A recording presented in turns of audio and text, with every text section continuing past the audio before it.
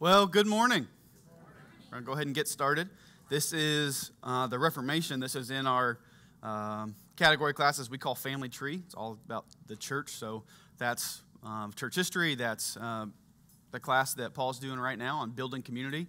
That's a church class. It all fits within this same category of life in the church and learning about the church. So this is a follow-up.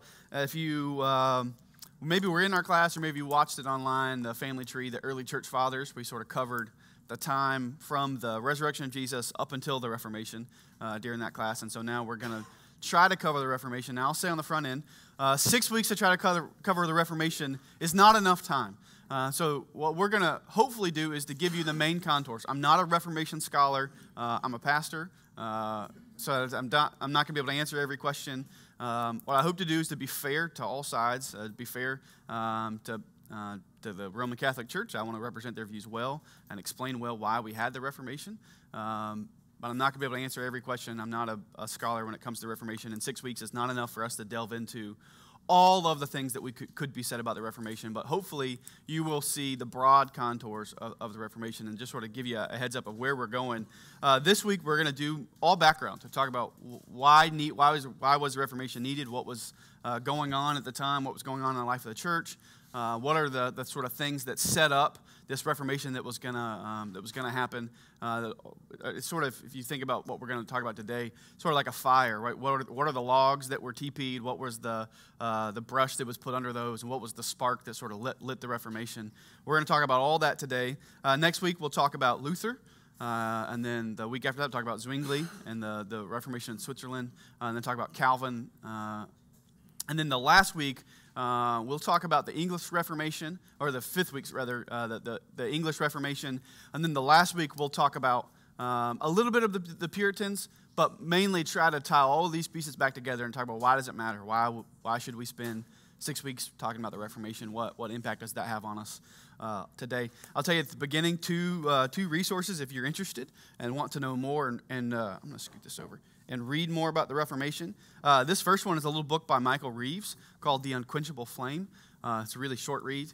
I've used this book heavily in preparing for this class as well as some others. But this is if you're not familiar with the Reformation at all and you say, I would like to pick up something and read it, this would be a great book to pick up and read. It's not going to take you long. He's going to give you the pattern that we're following of setup, Luther, Zwingli, Calvin, English Reformation, and Puritans. That's how he lays out his book.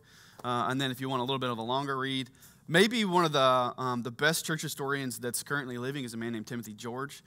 He wrote this book called Theology of the Reformers. It's a little longer, it's a little thicker, if you really want to dig in to the theology of the Reformation, and theology particularly of the Reformers, and to look at those things. So I would recommend both of those resources to you. But let me pray, and then we'll begin to dig in.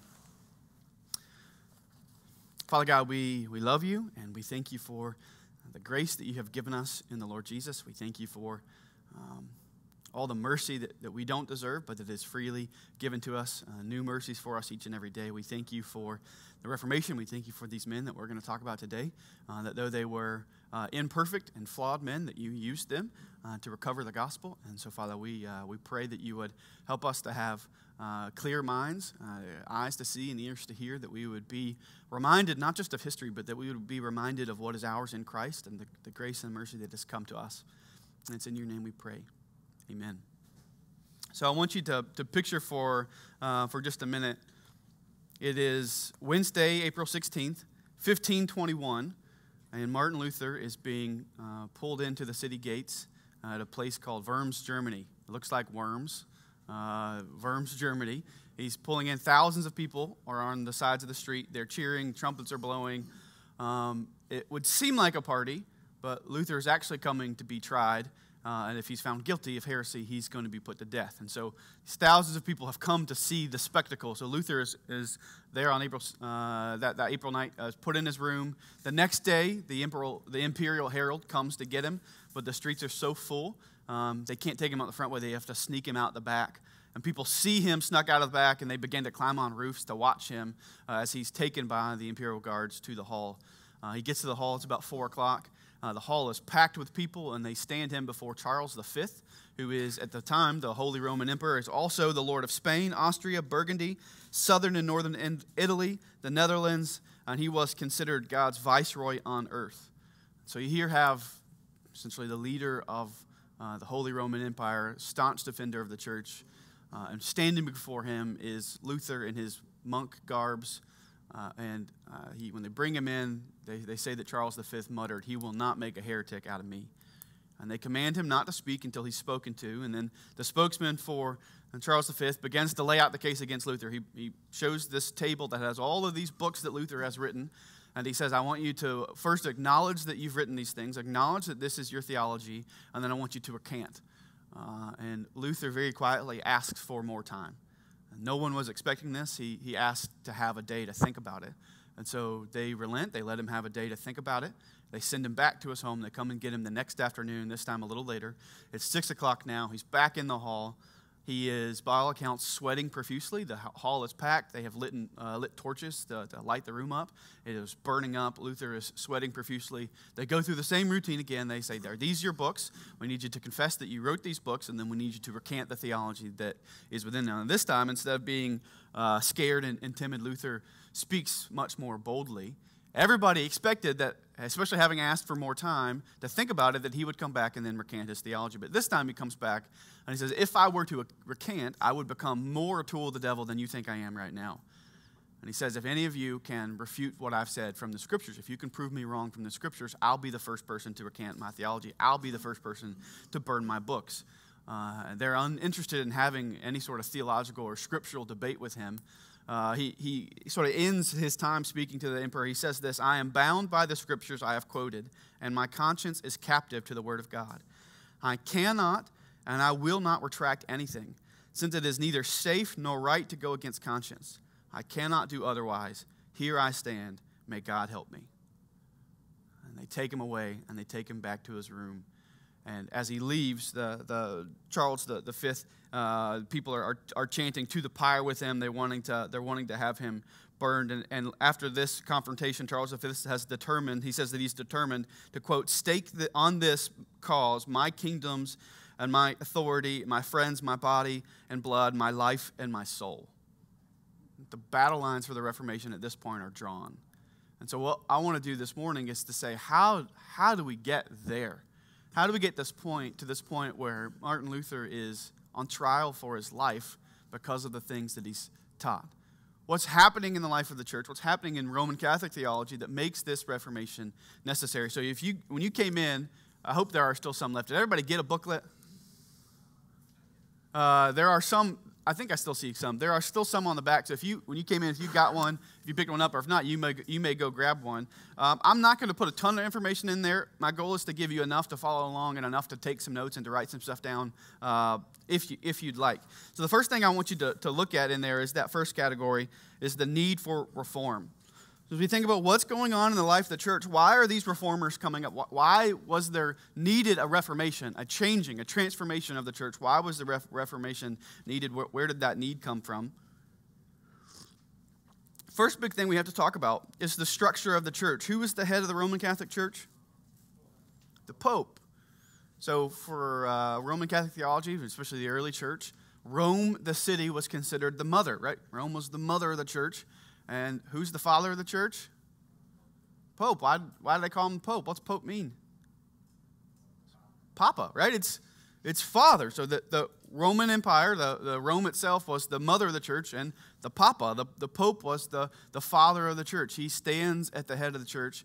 Where in Roman Catholic theology, why do they establish the Pope as the head of the church? Where in the Scriptures do they get that?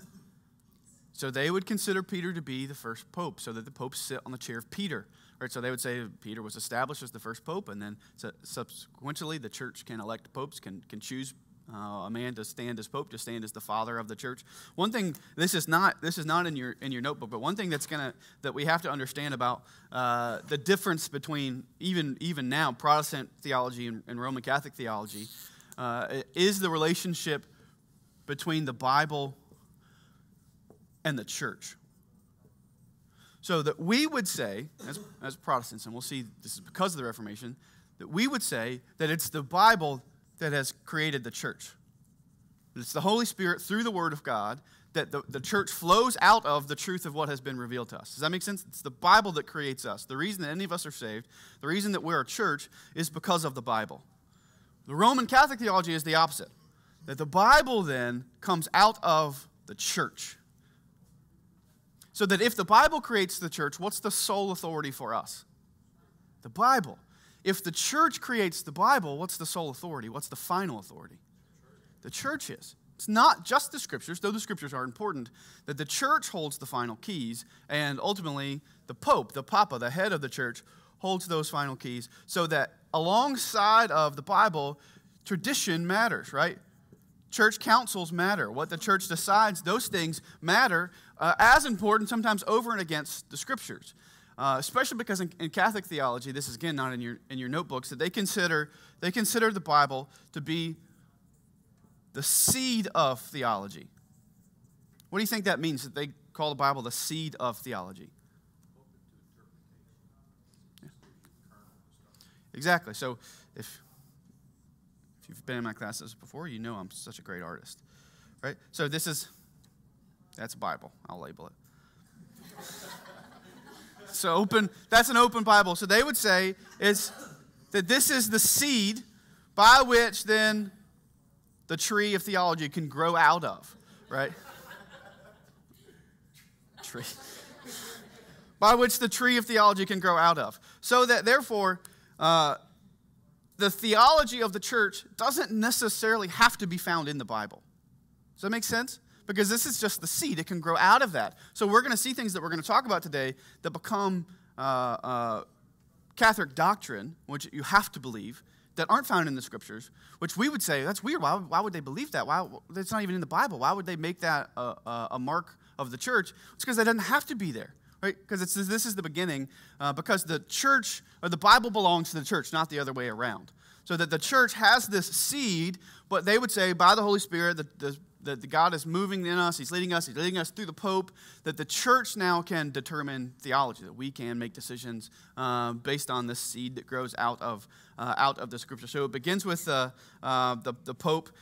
He's called the Vicar of Christ. He is the representation of Christ to the people. He is, in Roman Catholic theology, the channel through which God's grace flows to His people. So how is the grace of God going to get to the people? It's going to be through the Pope. And the Pope's going to appoint bishops who are going to appoint priests. And together, they're the clergy. And it's through the clergy, which I've got this on there, that what I like this term, that's why I use it, that Michael Reeves in his book calls it the tap of grace. So that together, the Pope, the bishops, and the priests have control over the tap of grace, like a tap that you would have outside your house for your garden hose. Right, so that how is the grace of God going to be poured out on the people of God? Well, it's the clergy who have control of that. So how is it that the people of God are going to receive the grace of God through the clergy that comes through the seven sacraments? But before that, let's talk about, I think I give you implicit faith first, right? I don't have one of those booklets in my hands. It's not in there? Okay, well, good. Don't have to worry about it. I'm going to run out of room. If you were in the last church history class, where you can go back and watch it, we're coming out of, as the Reformation is about to start, what time period are we coming out of? So we're going to 15th, 16th century. Yeah, we're coming out of the Dark Ages. We're coming out of medieval times in which the middle class basically disappears. You have a ruling wealthy class. You have really, really poor peasants. Writing, art, scholastics all struggle, that most people are illiterate, that they can't read. So it's during this time, and if you were in that class, you saw, I think often with good motives and good intentions, the Catholic Church began to move away for the laity, for normal people. They began to move away from explicit faith and to move towards what they considered implicit faith. So more than people being active participants in their faith, believing theology, being able to read the Bible, being able to understand and articulate what it is the church teaches, that was not really what they were worried about. That would be explicit faith. That they moved towards implicit faith. You come and we will dole out the grace to you. You don't need to read, you don't need to know, you don't need to understand. That you come and stand under the tap of grace and you'll receive it. That it is implicit. If you come and you'll sort of jump through the hoops of the church, you can receive this grace, and it's through an implicit faith. So one of the ways that we see the 7 ways that the church pours out the grace upon the people is the 7 sacraments. First, you have baptism, which they would consider the first taste of God's grace. When are you baptized? As an infant, right? You're baptized as an infant. Confirmation would come as you're entering into adulthood at 12, 13. And once you're confirmed as a member of the Roman Catholic Church, and there you take your first Mass, which we're going to come back to Mass in just a minute. We're going to come back to penance in just a second as well. This act of confession with a priest, marriage, ordination, and last rites. So you can see here, nobody in the Catholic Church can do all 7 sacraments. Why?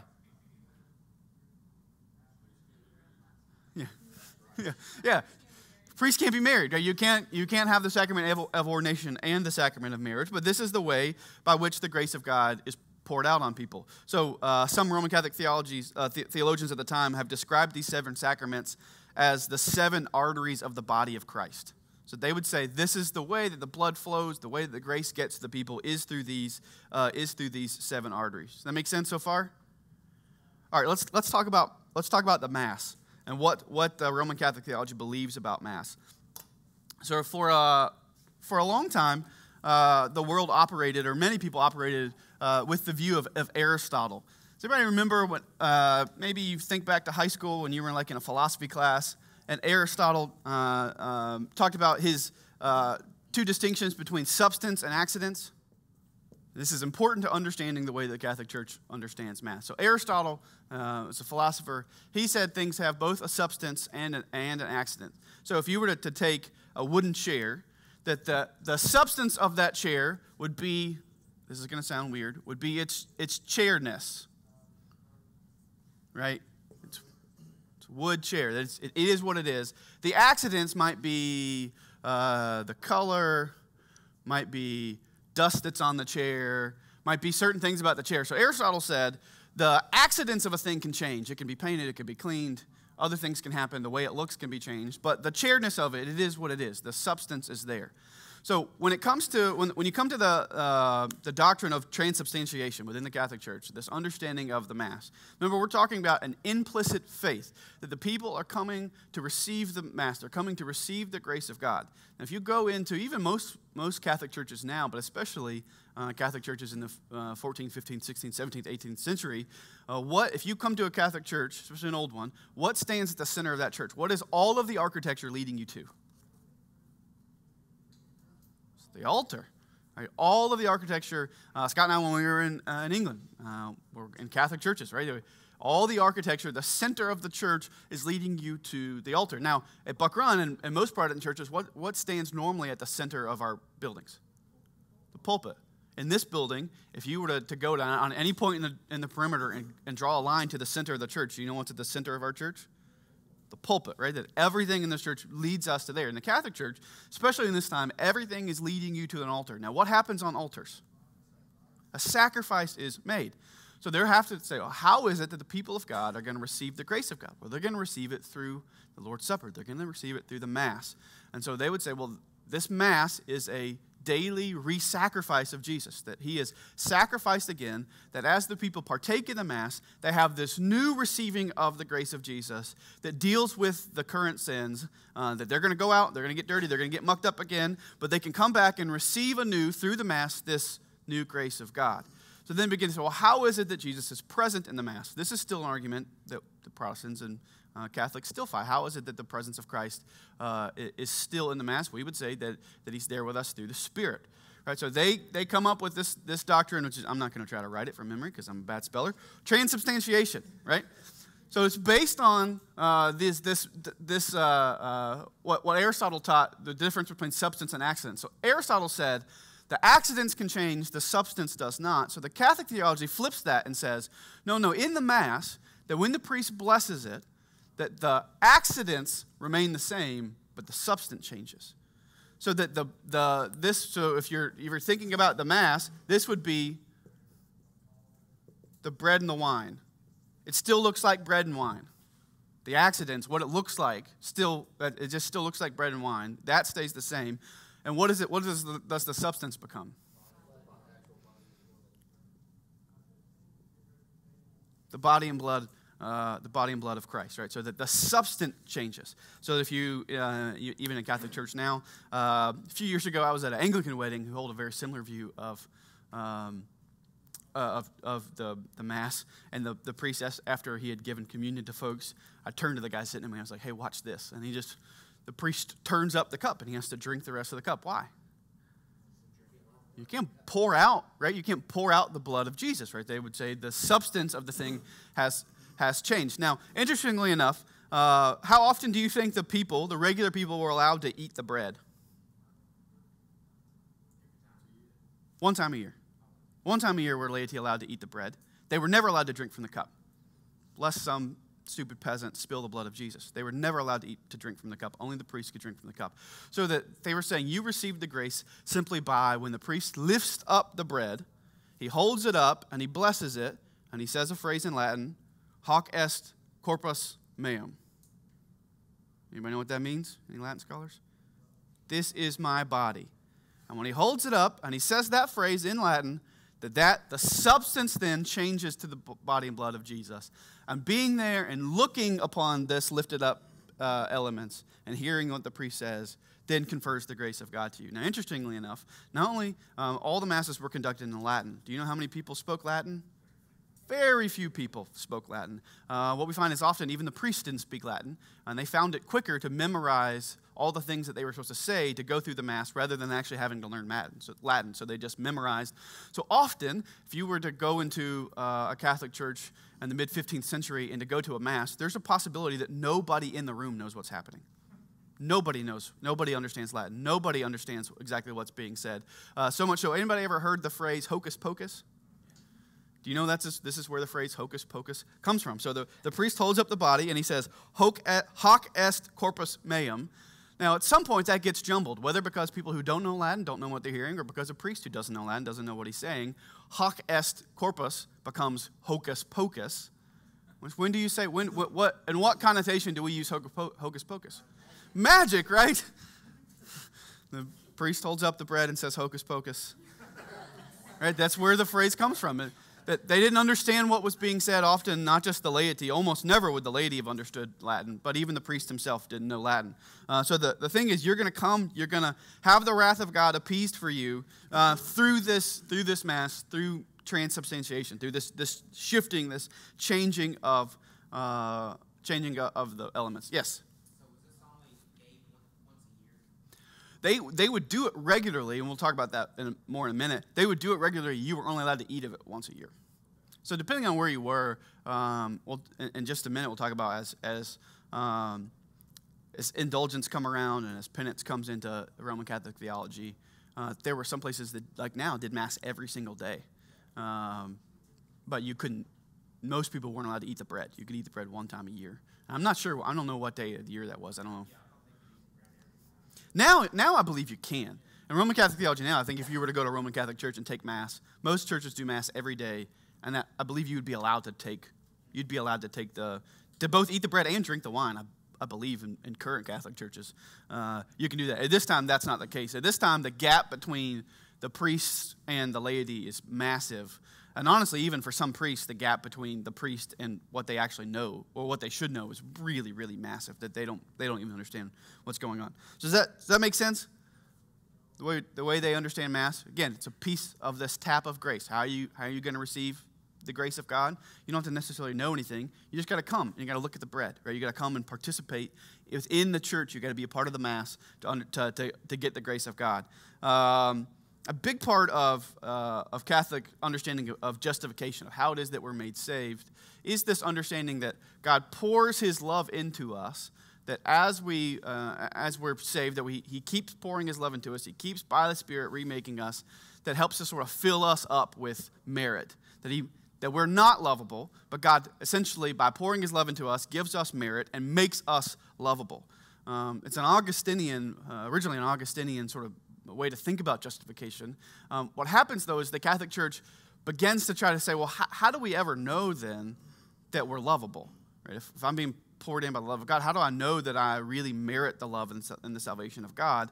So in 1215, the Fourth Lateran Council, one of the church councils, the church decides to require penance or require confession for people within the church. How are you going to know whether or not you have these good works that are meriting the love of God, that are meriting the grace? How do you know? How do you know that you're improving? How do you know the Mass is having any difference on your life? Well, you need to go to confession. You need to go to a priest. And so the priest would ask you all sorts of questions. I'm sure they're a little different now, but he would ask you, are the works that you've done to serve God, are they done to hide sins and impress others, or are they done to please God? He would ask you, have you muttered against God for weather, illness, poverty, or death of a child? Notice they're the range, right? Have you muttered against God for the weather all the way to the death of a child? So they would ask you all of these questions. You would go sit with the priest, and he would ask you these questions to help you to think about yourself, to think about your life, to see essentially, what difference is this making? Do I have any progress in my life? Now, for the people who took it seriously, what do you think this did for them? It burdened them, right? So there are all sorts of stories of folks who basically had mental breakdowns. Because if any of us were to have to go sit with somebody and to recount our sins, to confess our sins, how long should we make that meeting? Yeah, right. That this is part of sanctification. That the more holy we are, the more we grow to look like Jesus, the more aware we are of our sin. Right. So that when you're a new Christian, you think yourself to be a great sinner, but you're a greater sinner even than you know. And the more you look like Jesus, the more your eyes are open to see all the things you don't do right, all the ways in which you fall short, so that those that cared, those that took it very seriously, it became this really big burden. Now, those who didn't care, they would go, they would confess a few things. The priest would give them penance to do. He would give them, okay, you need to say these prayers, you need to give these alms, you need to do these things, you need to go to 4 masses, right? He would give them things to make up for the things that they've done. But the folks who really were introspective, the folks who really wanted to examine their own souls, like Martin Luther, who we're going to talk about next week, it became this huge burden that it really, really bothered them because they felt like they could never confess all of their sins. They felt like they couldn't ever get it all out. So it brings in this idea of penance comes in the mid-13th or the beginning of the 13th century. But then it brings up the idea.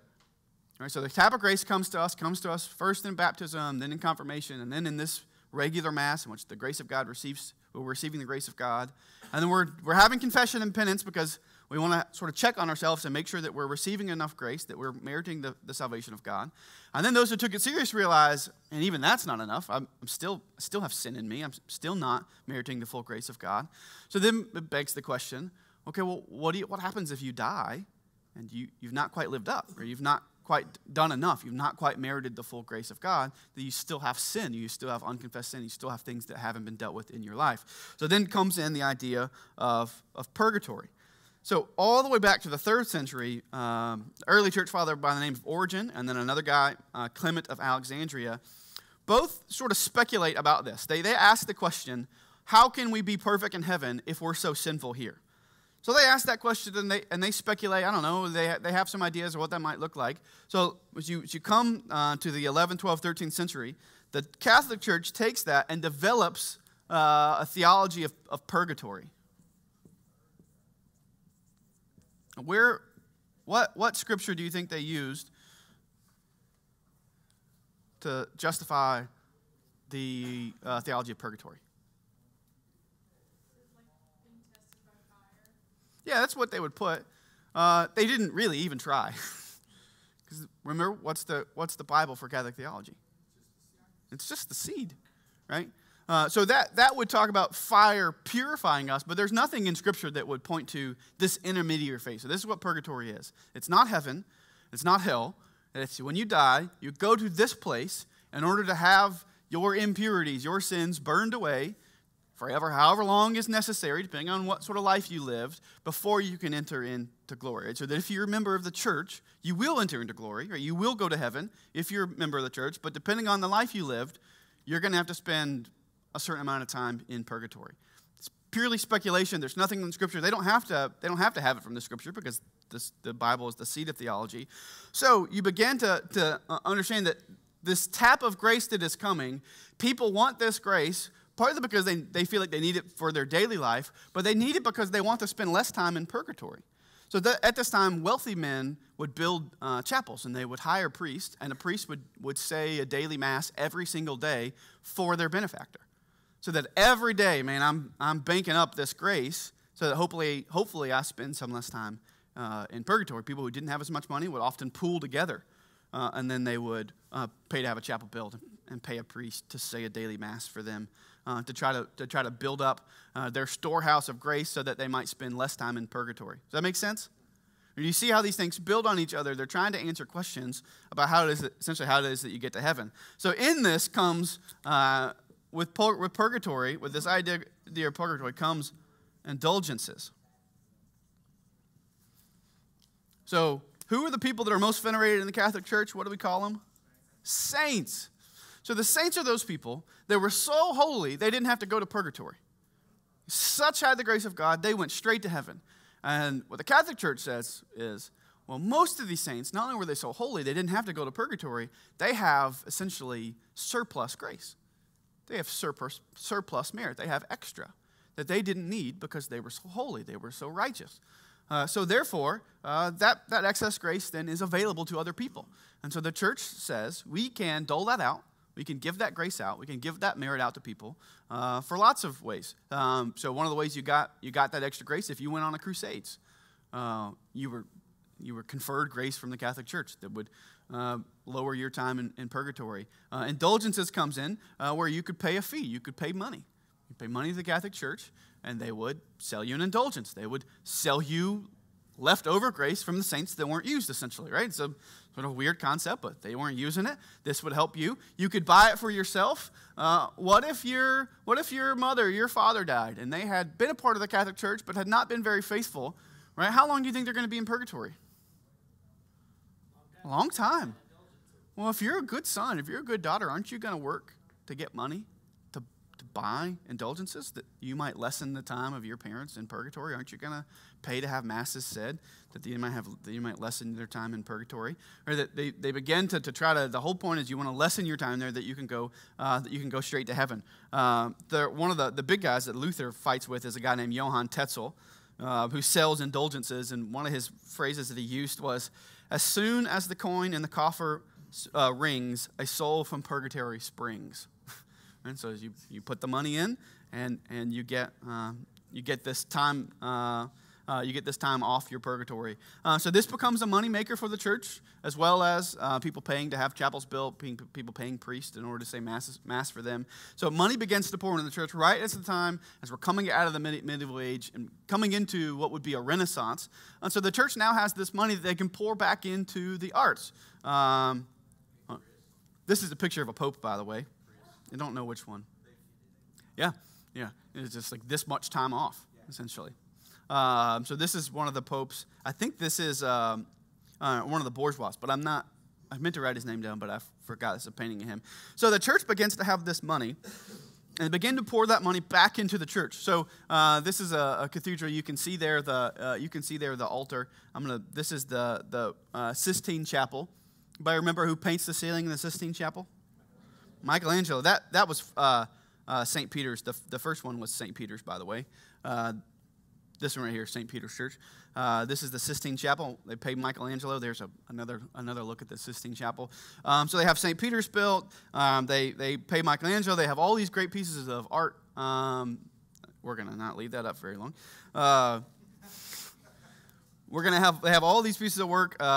They began to pay a guy by the name of Erasmus, who we're going to talk about in a little bit, who does translation work. Writing begins to come back, which we'll talk about again in a little bit. So this money is now beginning to come into the Catholic Church from this idea of purgatory, from indulgences, from the Mass, and then also from the idea of saints and relics. So as Catholic theology develops here, Jesus becomes seen as this very distant figure. We cannot go to Jesus. So if I cannot go to Jesus for help, maybe I could go to Jesus' mother for help, right? So official Roman Catholic doctrine says that Mary is not to be worshipped, right? She's to be honored, she's to be venerated, but she's not worshipped. So they began to say, well, we could pray to Mary, right, that she might come to us or come to Jesus on our behalf. Now, even then, what happens over time is that Mary becomes so venerated that we can't go to Mary. We're going to go to Mary's mother, which is Anne. You go to St. Anne.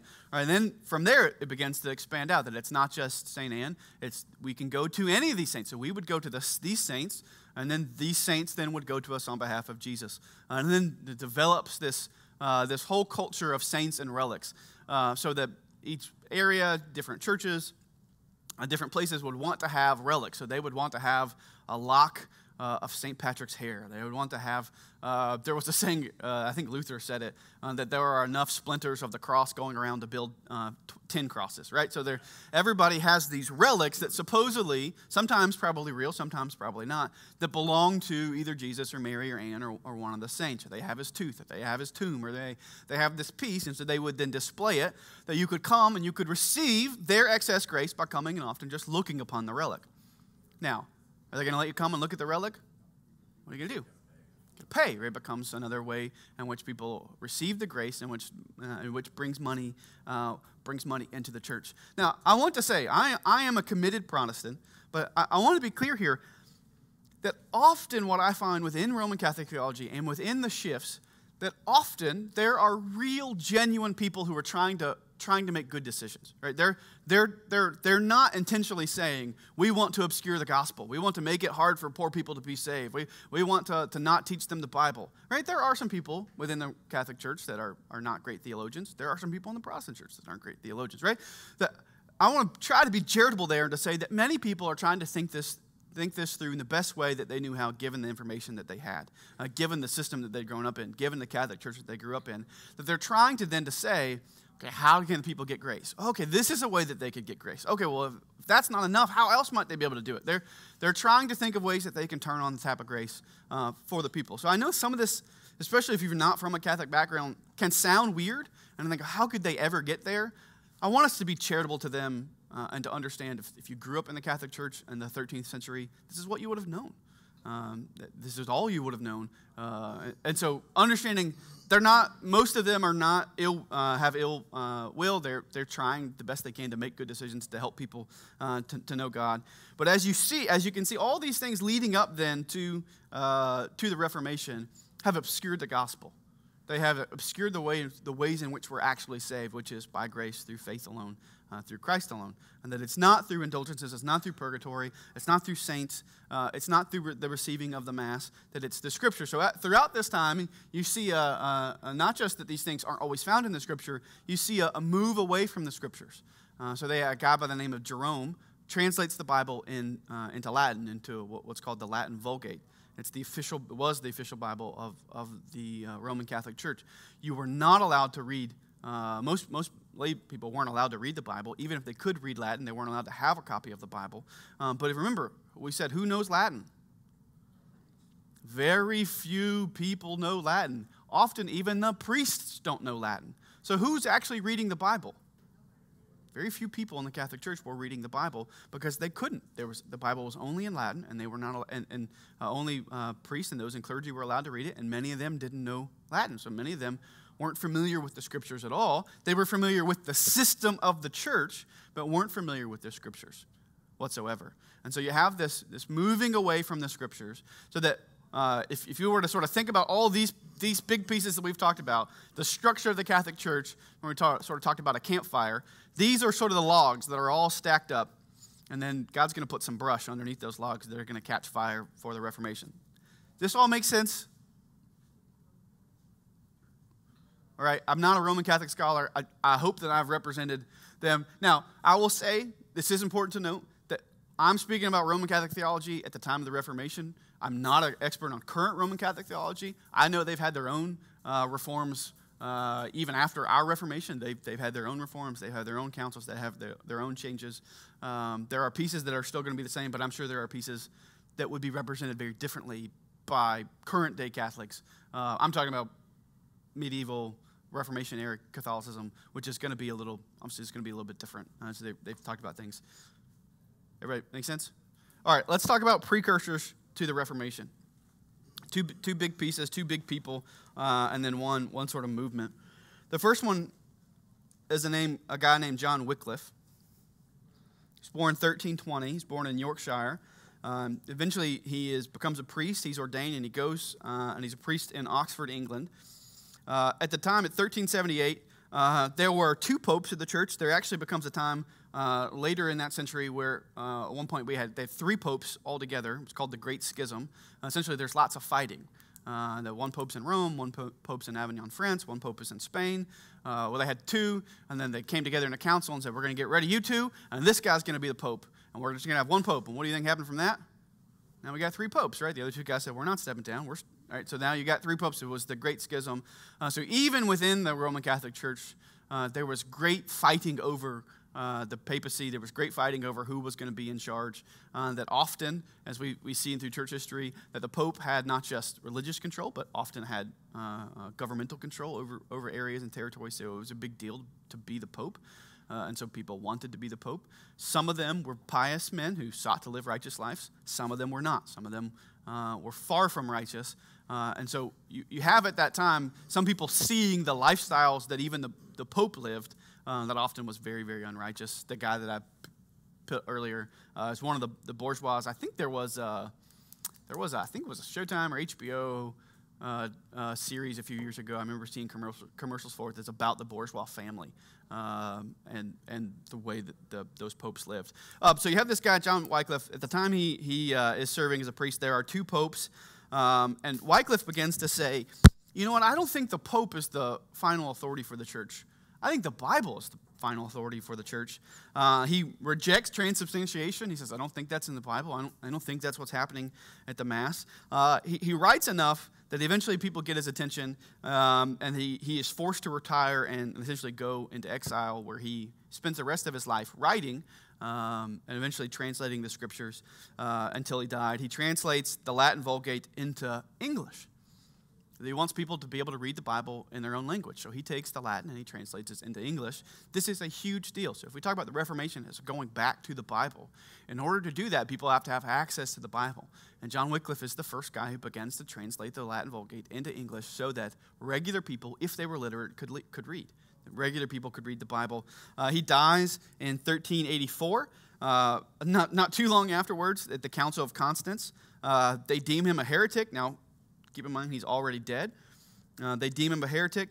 They dig up his bones and they burn them, even though he's already dead.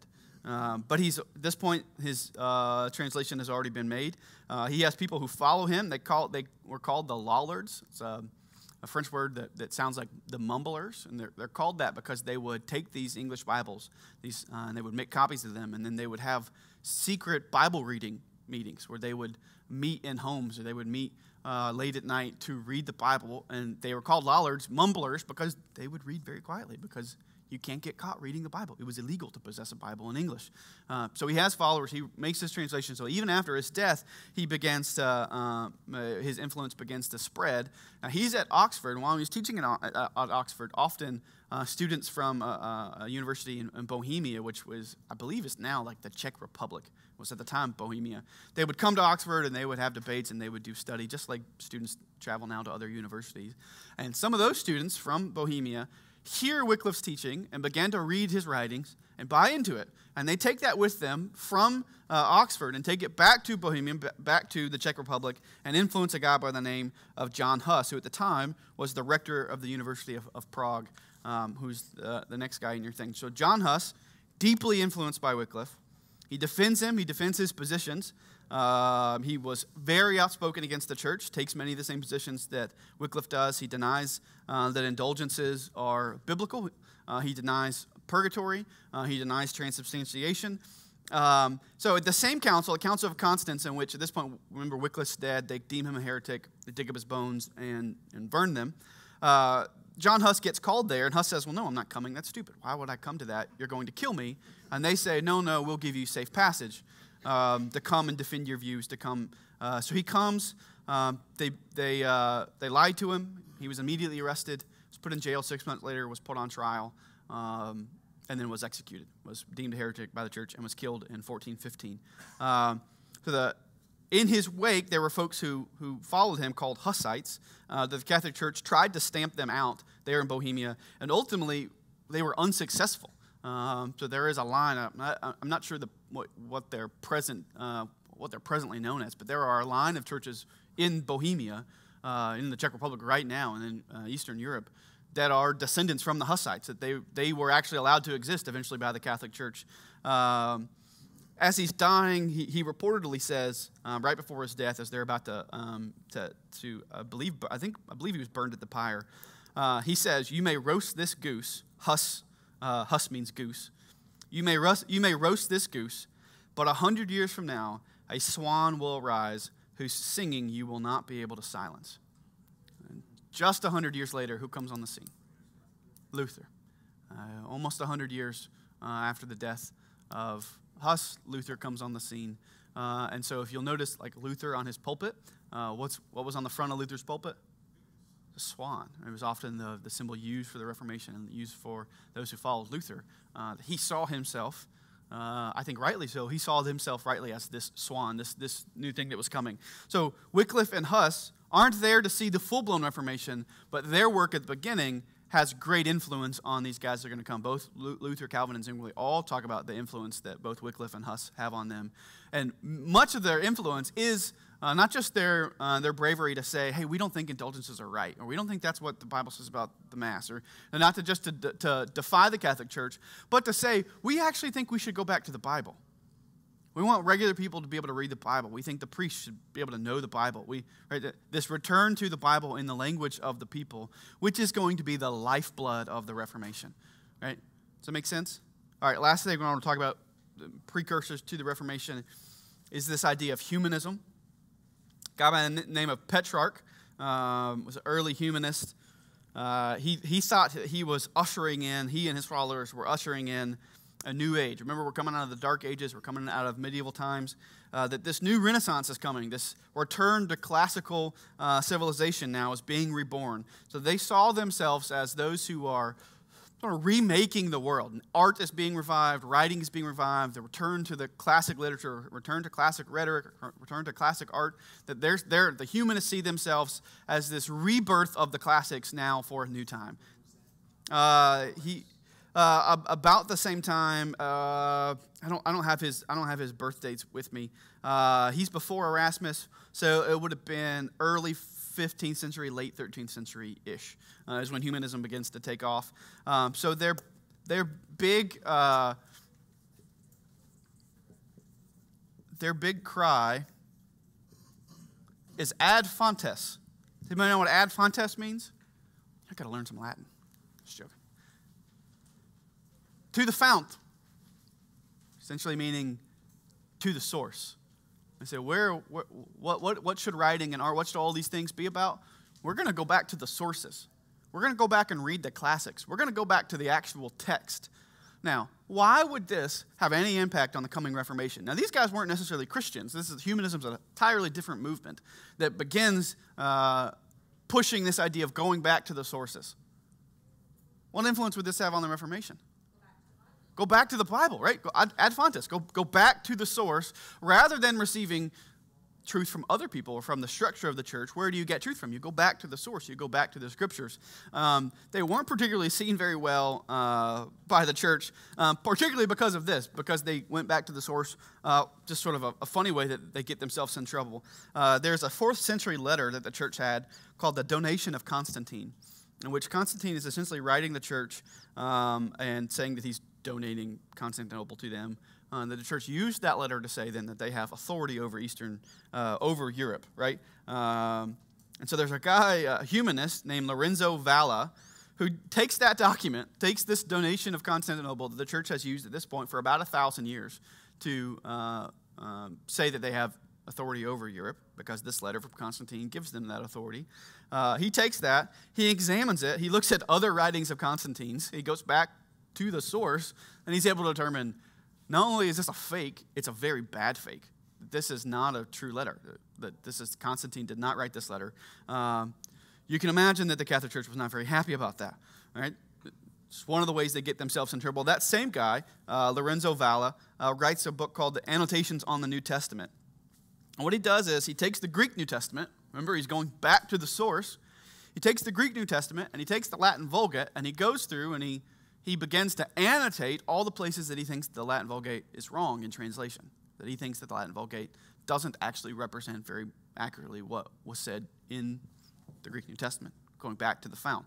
right? Lays the groundwork for these other reformers that are going to come and say, we think that there are errors in the translation of the Vulgate. We actually want to translate the Bible into the vernacular of the people. We want to translate the Bible in a way that the people can understand. So out of this comes a humanist by the name of Erasmus. Now, he's a complicated figure. If there were ever a man who set the fence, it was Erasmus, right? So there are times that he leans towards the reformers, and then there are times that he leans towards the church. He actually ends his life leaning towards the church way. Luther said of him, he will burnish his no until it becomes a yes if he needs to, and he'll burnish his yes until it becomes a no if he needs to. That he was a very careful guy, and that he didn't essentially want to be put out from either side, from the reformers or from the church. He was considered himself a humanist. He was a humanist scholar. And in 1516, he publishes a Greek New Testament, and he has the Greek New Testament on one side, and he puts his own Latin translation on the other side. Now, notice he does this not because he wants to hurt the church. He actually dedicates it to the Pope. At this point, he thinks he's working for the church. So he has his Greek New Testament with his own Latin translation on the right side, which differs often very, very importantly from the Latin Vulgate. So one of the important places that it differs is in Matthew 4:17. Somebody pull out a Bible and go to Matthew 4:17. Jesus says, "Repent, for the kingdom of heaven is at hand." Does anybody know what the Latin Vulgate, the way they translate repent? Do penance. Why would they translate that do penance? It fits their structure, right? So that someone, if a priest were able to read the scriptures, if he were able to read the Vulgate, he would read that Jesus says do penance. So of course you should do penance. Of course you should come to confession. Jesus said it, do penance. Now, the word from the Greek New Testament does not mean do penance. So Erasmus, not meaning to hurt the church, translates it not do penance, but rather be penitent, be repentant, repent.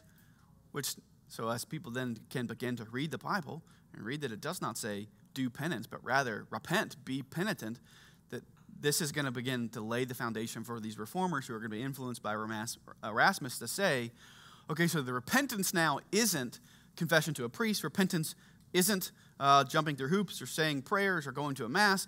That's not repentance. That's not what repentance is. That's not what the Bible defines repentance is. That repentance is this turning away from sin and turning to Jesus. It is this hating of sin and loving of Christ.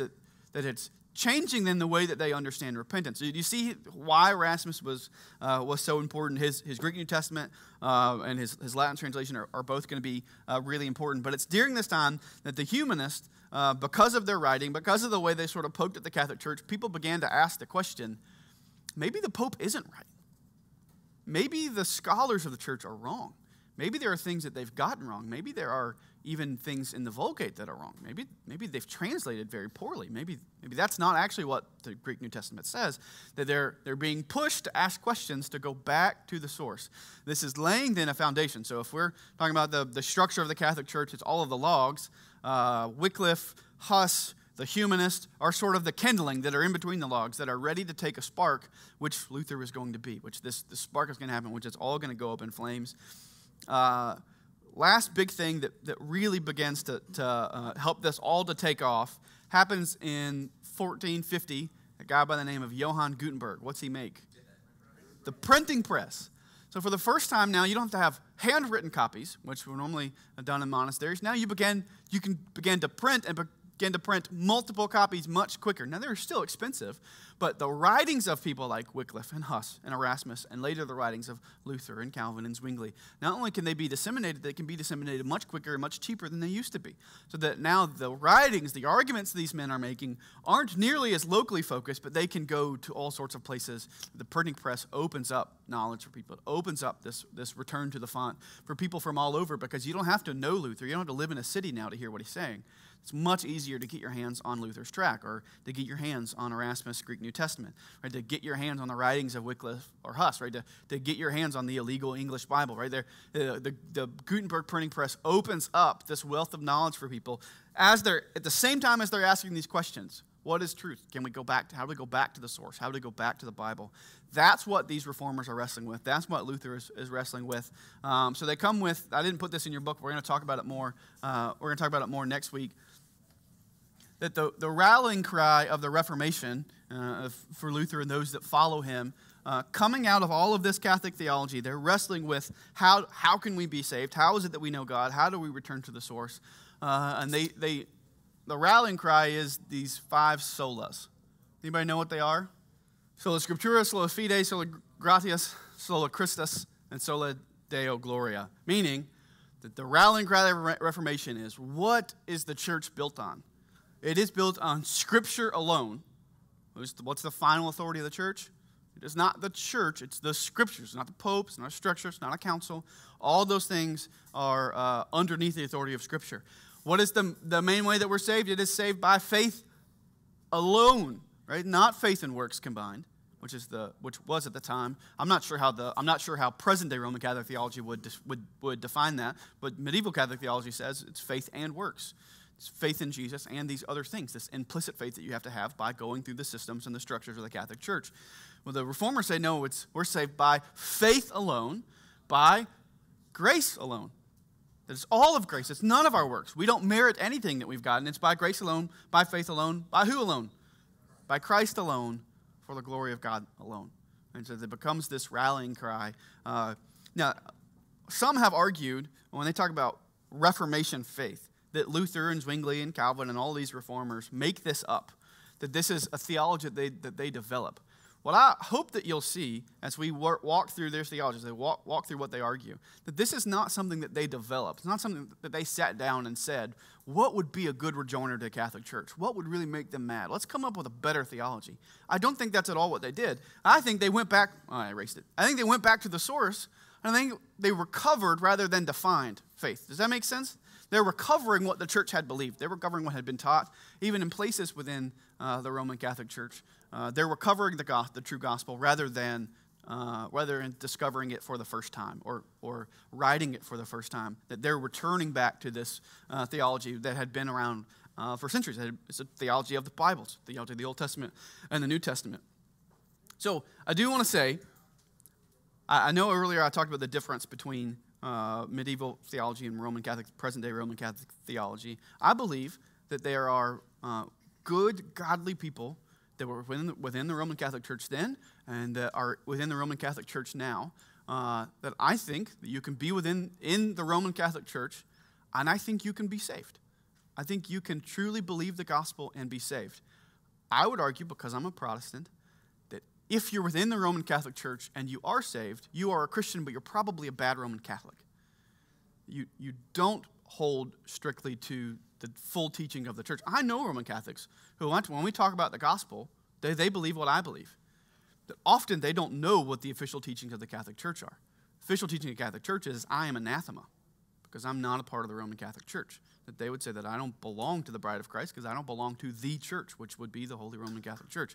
Right? They often, most Catholics that I know, it's not true of all Catholics, many Catholics that I know don't know much about Catholic theology, that they've learned theology from other places, and that they would say, yeah, I believe the same thing you do. So when I say that, I don't want to at all in this Reformation class to paint this as us Protestants are all saved. Are there people in Protestant churches that aren't saved?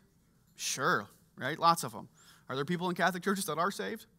Sure, lots of them, right? I think it makes you probably a bad Catholic, but I could live with that, right? So I want us to be gracious and to understand that but for the grace of God, we too wouldn't know the gospel.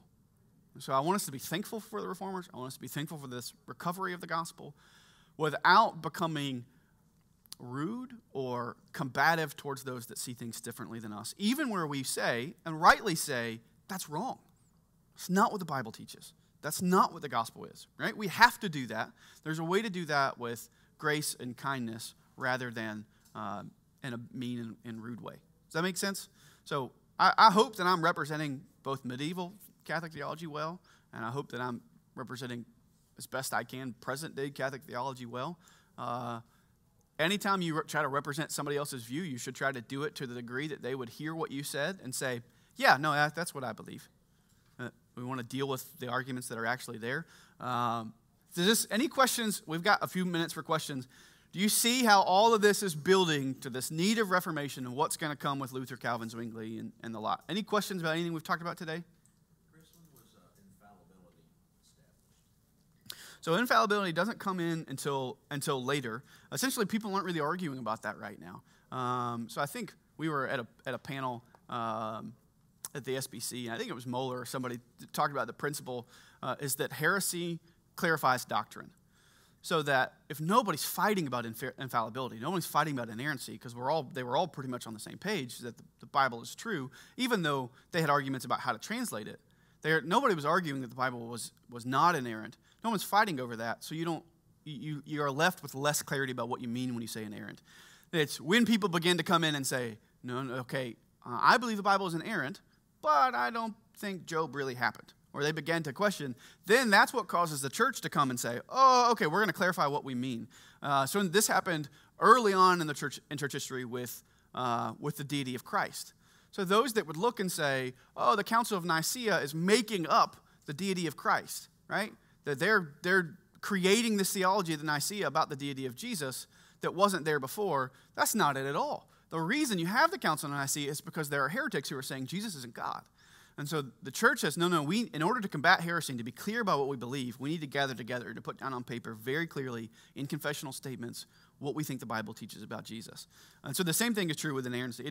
It's a fight that doesn't come up for a while because there aren't many people pushing it, so they don't have very many doctrinal statements that clearly define what that means. Heresy always pushes us. The same reason even like for us as Baptists, our Baptist faith and message will look different in 100 years than it does right now, because there will be issues in 100 years that we're not thinking about right now. 100 years ago, our Baptist faith and message didn't need to say anything about gender. Transgenderism was not a thing. Nobody thought about it. But as people began to push, then that's what causes you to come back and say, oh, okay, we're going to clarify. This is what we mean. And so inerrancy is not something that's going to come up for a while. I don't have a good answer for the number, but it's a good ways down the road. Yeah. We'll hit on that. I wish I knew more about current, present-day Roman Catholic theology. They have, for their own credit, they have tried reforms. They did things coming out of the Reformation that made it better. Tried to get rid of some of the excess and some of the licentiousness and unrighteous lifestyles of popes and things like that. But yeah, you're right. The big point is those that would say Protestants and Catholics are together, I would say even the Catholic Church says that's not true. The Catholic Church says that we are anathema, that if we hold to grace alone through faith alone, that we don't belong to Jesus. All right, I have time left. I don't know what this feels like. Well, let me pray for us, and you can get out early. Father God, we love you, and we thank you for the grace that you've shown us. We don't deserve it, and we didn't do anything to earn it, but that you have freely saved us in Christ. We confess even now that we are saved by grace alone, through faith alone, through Christ alone. And Father, we pray that would be for your glory. Father, as we come to this service now, as we go to sit under your word, we pray that you would help us to do that you would help us to subject our thoughts and opinions, our traditions, that everything that we think would be subject to the word of God, that it would be the final authority in our life. We pray that you would be with our pastor. He is faithful to study and to try to speak to us from your word. We pray that you would give him the words to say, that we would hear your word. And we pray for eyes to see and ears to hear, that your spirit would take the word and help to apply it to our hearts and our lives, that we may know you and follow you and love you more closely. It's in your name we pray. Amen.